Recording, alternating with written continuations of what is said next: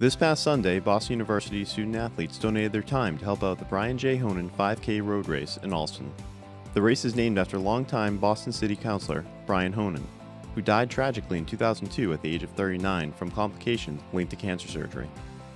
The race raises money for the Brian J. Honan Charitable Fund, which was established to carry on Brian's commitment to the causes they championed throughout his life.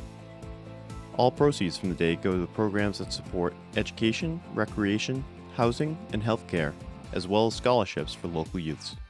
Incredible event. You know, Brian is such a big part of Allston and Brighton, and such a great public servant and so active in so many different things. And it's great that this race is still, the interest and the involvement is still where it is today. I really loved getting out in the community today, coming to the Honan road race. I was here with the men's crew team, and I thought it was just a great cause. Good thing we could get out here in the community.